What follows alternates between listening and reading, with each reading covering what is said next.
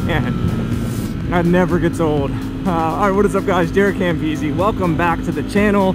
Today, I'm heading back down to Ducati at Santa Barbara to finish working on the Carbon S1000RR. If all goes well today, it should be completely back together and finally rideable. It won't be done yet. We still have a couple, quite a bit of finishing touches to do. But we're going to be putting the front end all back together today. So the front fairing, the front turn signals, and the front windscreen. So I'm actually really excited because then the bike is going to look very close to being done. After that, it'll literally just be the carbon engine case covers, the custom Louis Moto seat, and then like some bar end stuffs and like the mirrors and shit like that. So it's going to be very close, guys. And the good news about that is, next month we will be choosing a winner for the Carbon S1000RR, and this bike is our next custom build series. Wait until you see what we're gonna do with this bike. Oh man, I just worked with the designer, Gregorescu, and from Slovenia, and we came up with a badass design for this thing. I cannot wait to show you guys. I'll probably share it with the patrons probably later this week. Originally I was going to do just full carbon on this bike, and the patrons kind of pushed back and were like, no, we want to see some color. And you know what, I agree. I think that we should do some color. It turned out awesome on the Carbon S1000RR. So it makes the build stand out, and we can still use carbon, but we can paint it, and oh man, it's going to be badass. So anyway, you can sign up to win both of these bikes over on the Patreon page. It's always the first link in the description below. I'm going to enjoy my ride over to the Ducati shop, and I'll check in with you guys in a minute. So I'm not really a person who complains very often, but what is up with the state of these roads? Like, look at this. This is terrible. You know how unsafe this is for a motorcyclist? If this shit gets wet, it's like ice. All these little snake strips. Like, what is going on? It's like we're living in a third world country. You know what? The whole country's shut down right now. Repave all the freaking roads. Fix our infrastructure. Like, I don't understand how this is America. It just blows my mind. Like, I was in Mexico and they had better roads than we do here. Like, how is that possible? I feel like we need to get our shit together. Anyway, end rant. Let's get to the Ducati shop.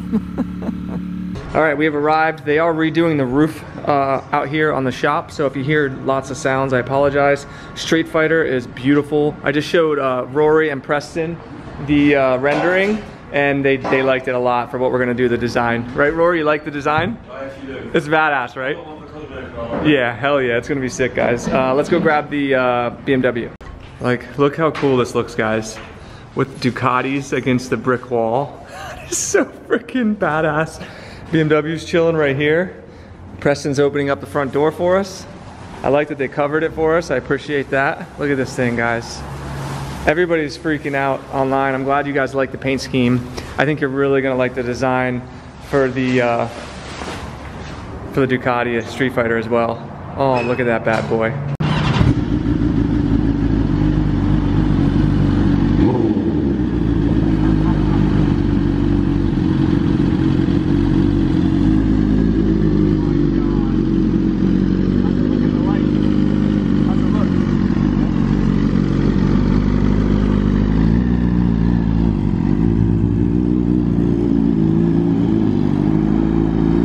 Okay, so on the docket for today is the front carbon fiber fairing, the WRS high windscreen, and then all the rest of the parts, along with the NRC turn signals.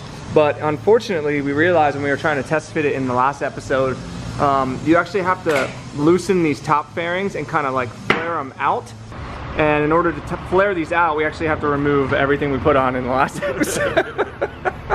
we thought that we could get it on there, and we probably could, but we don't want to risk breaking something. And there's really long tabs here that you have to get to fit in correctly. And really the issue is trying to get the front fairing to fit around this right here. And we just don't want to. We don't want to break it. It's a classic example. Yeah, at this point. Easy way is what you think is a long way. Yeah. It's just a smart way to do it. So that's kind of what we're doing right now. I'm gonna get all this. Well, Rory's gonna get all this torn up back apart, and then I'll show you what we're doing. Okay, so belly panel is back off again, and then now we can use this to flex it so that we can allow this to move in as needed. He's gonna actually zip tie the turn signals in place That way we can kind of semi-route the wires, and that way when we cover them up, we don't have to try and mess with them when they're underneath the front fairing. So that's what's going on right now, and hopefully this won't be too much of a bitch, but I could see it being a little bit tedious. Right. Yeah. But these are the ones that actually make the bike legal. The other turn signals are just extra ones. You can't have just these. You have to have them up here. So we're doubling it up. People are going to be able to see us. I don't think anyone can miss a full carbon BMW anyway on the road, but just in case they do, double the turn signals. All right, we just got the things zip tied on, routing the wires a little bit here, plugging them in. I guess we should maybe test them too. Let's just make sure. Let's see. Now that warning should be gone since we have front turn signals. Oh yeah. Left one. Hey, there you go. They work together. Look at that. Oh fuck yeah. What do you know, guys? Actually looks really cool. And then the right one. Let's see. I'll come around here. Yeah, it's freaking awesome. Yeah. Look at that. Damn, they're bright as shit. Those are super bright. And look, they even flash together. That's perfect. Yeah, cool. cool. All right. Okay, so what we actually have to do is assemble this first, and then when it's all together, you put it. Basically, you put the whole thing back on, kind of like a race bike. So that's what we're gonna have to do right now. I'm gonna have to help him, so I'm not sure how much of this we can show.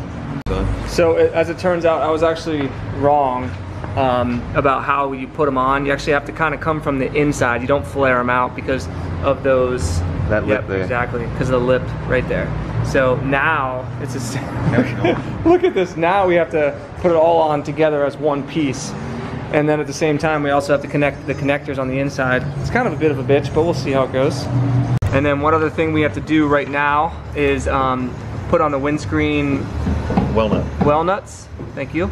And he's gonna do them this way. You can push them through the other way, but I think it's just a little bit more of a hassle. It's still a hassle either way, as you can see. But he's got it greased up, and he's gonna pull it up through, and that's what will allow us to attach the windscreen with bolts. Okay, now we're sliding the whole thing on in one piece. Preston came out to help so I could film. He's just plugging in the Rondell turn signals.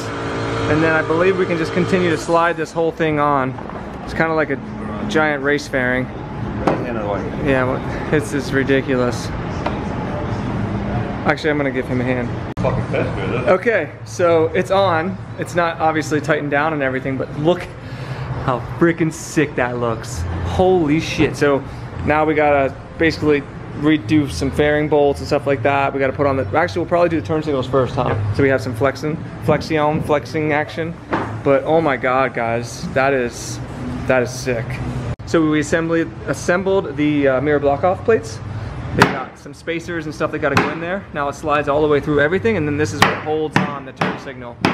Again, I apologize for the craziness around here, but hey, the shop's getting redone, so I'm not gonna complain about it. All right, left side block off going on. How's it feel, Rory? Perfect. Like I said, we're not going to tighten anything. Yeah. These two. Yeah. We're just going to get them in position. Oh yeah. I see. You hand me the nut? Yeah. Please. Okay, so we wiped down the front fairing. We can now put on the centerpiece, and this is kind of like the cherry on top, because once this is on, it's pretty unsafe to take it back off because it's very easy to break those tabs off. So this is kind of like a moment of truth right here. Don't break it, Rory. Hey, nice. Karate chop. Perfect. Look at that. Look at that. That's so sick. Now we can put the windscreen on. So I actually just chatted on the phone with Manny. I told him we ran out of tie bolts, so he's actually going to send us 4 titanium bolts for this.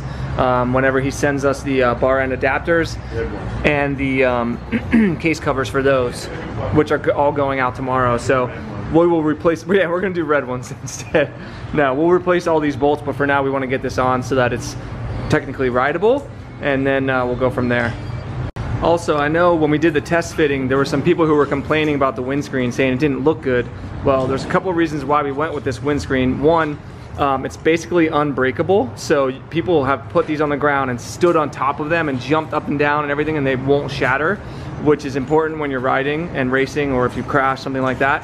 Also, it's a double bubble screen, and one of the things I complained about with this bike is you really couldn't get away from the wind on the highway, or especially if you're on a track racing, you got to be able to tuck in behind the windscreen. So this is one of the best performance windscreens you can get. Not everything is just for looks on a bike. Sometimes you got to do things that are usable as well and you know, perform a function. So that's why we went with this one. I personally think it looks fantastic as well. The light smoke along with the carbon, I think it looks freaking awesome. But hey, you know, everybody's a critic. Bottom line is when you're riding it, it's better. So we actually found some tie bolts that we were able to use for the bottom. So we'll just have to replace the top ones once the next package arrives. But man, that looks good, dude. Well, I hope we set that. That is incredible. Yeah, look at that. I actually really like that windscreen. That is beautiful, because I know it's gonna be so much better than the stock one. Okay, so now we can finally reassemble this bike for the last time. We've had practice. Yeah, we've done it a few times. Christina's actually on her way too. She wanted to see the bike, she hasn't seen it with the paints, the colors and all that, so we'll get her reaction, and I'm really, really excited. It should be rideable after this. Look who just casually pulls up in the C8 Batman edition. She's getting her back worked on. How was it? Yeah? Is your back getting a little better? It's getting a lot better. Finally. Yeah, he said it looked really good. Thank God. You look really good too. Oh God. You haven't seen the bike yet. I've not, no. Okay, well, we're almost... Is the front end on? Yeah, it's on. Come look at it. Oh. All right, teens, what do you think? Wow, jeez. Looks pretty insane, right? It looks so much better now the front end's on. I know, I'm so excited. That See blue the just popped. yeah, and the turn signals are tucked in, nice. right? Look at the nice windscreen. Wait, so you have turn signals here and here? Uh-huh. Watch. Can I turn this on, Roy? Yeah. Want to hit the turn signal?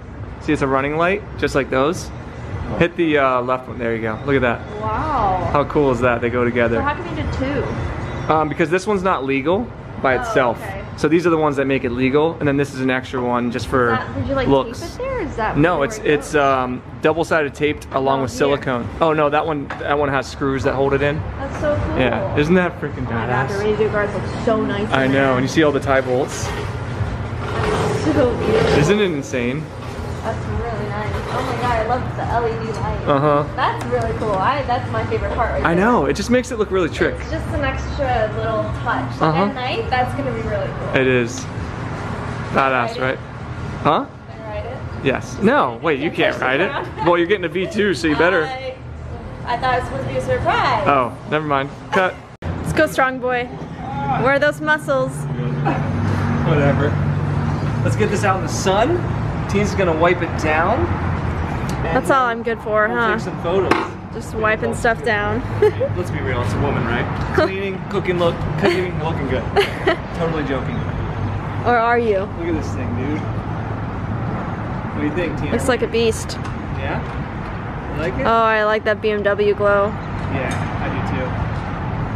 God, there's even a titanium bolt right here. It's amazing.